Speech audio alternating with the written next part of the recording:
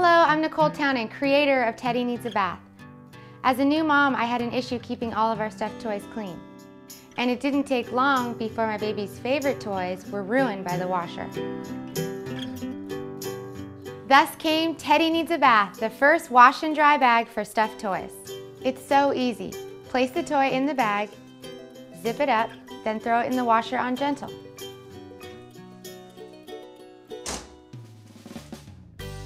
Drying is just as easy. It goes straight from the washer into the dryer on low. Teddy Needs a Bath also works great for laundering pet toys, baby shoes, and much, much more. It feels so good knowing I'm giving my baby fresh, clean toys, free of dust mites and germs, and that's why I use it constantly.